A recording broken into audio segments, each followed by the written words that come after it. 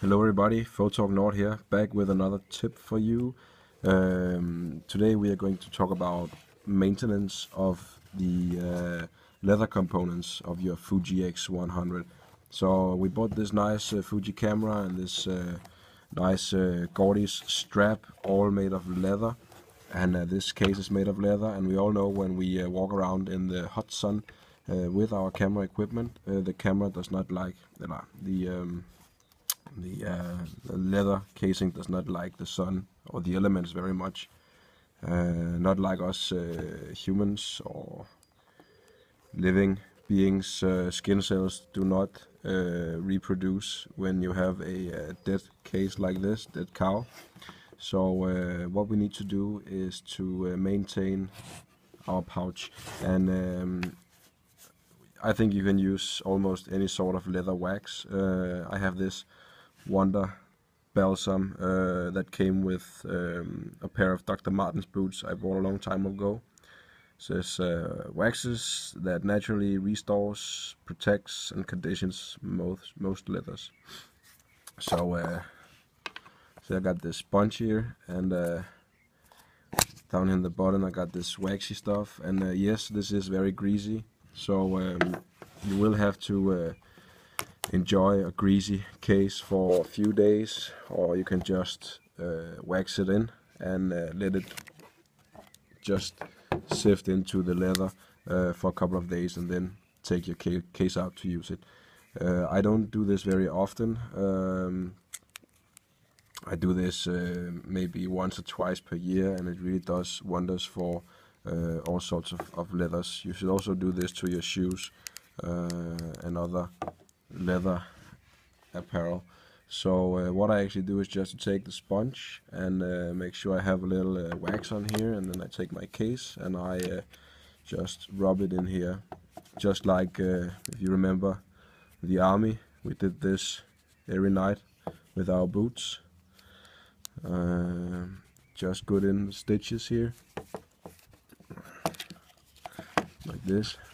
Don't be afraid to be a little excessive with the wax. You're only going to do this a couple of times a year. Very nice. Remember to go everywhere, especially the smaller parts that will wear more quickly than the rest of the larger parts. This, for instance, could very easily get dry in the sun, and then when it snaps, well, you have to buy an entire new case, and then that's not really cool. Okay, so and only on the outside, because the inside is not made of leather. It's made of some fake red velour looking thing, or velvet, I think it's called. Alright, and you should do the same to your if you have a leather strap. You should also apply the wax here.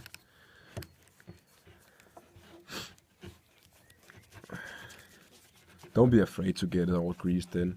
The leather will suck up some of it, and the rest of it will naturally just fall off at some point.